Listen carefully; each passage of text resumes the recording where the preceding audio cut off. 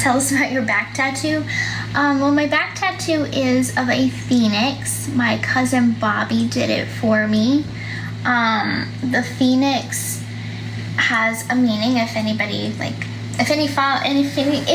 follows like mythology and stuff, the phoenix is a representation of like rebirth. So one has to burn and then be reborn from the ashes, and that's what a phoenix does. So I thought that it was a great representation of like what I've been through and the struggles that I've had to go through. So I just really kind of wanted to represent that somewhere on my body. So. Well, you know, Gyp looks half decent here, but her mouth is full of crap. She's sitting here talking about her trophy tattoo, her rising phoenix. She says one has to burn. Is she talking about herself or is she talking about her mom? Because the D is fire. What was her mom's name? Her name was Dee Dee.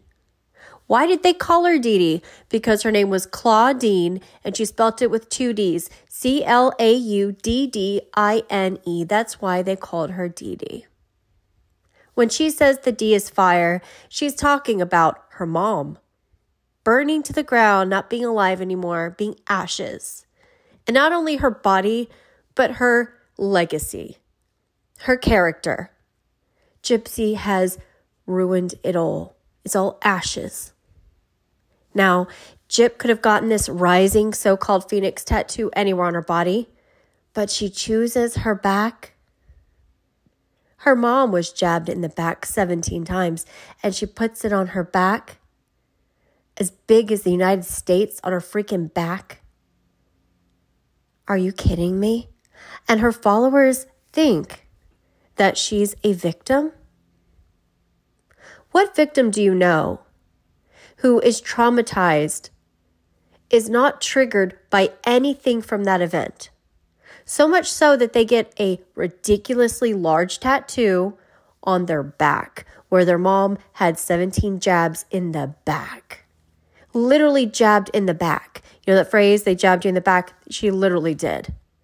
And she's got a back tattoo. If that isn't the biggest F you to your face, she thinks y'all are idiots. I mean, no offense, she's laughing all the way to the bank on how ridiculously stupid her followers are. That's what she thinks of you guys. That's why she doesn't give you real content. That's why she doesn't edit her videos. That's why she gets on a live and eats like a goblin and devours a cookie and sounds like Darth Vader while she's doing it, because she doesn't care about her fans. And the sooner they realize that, the better. Stop giving this woman money. Stop it.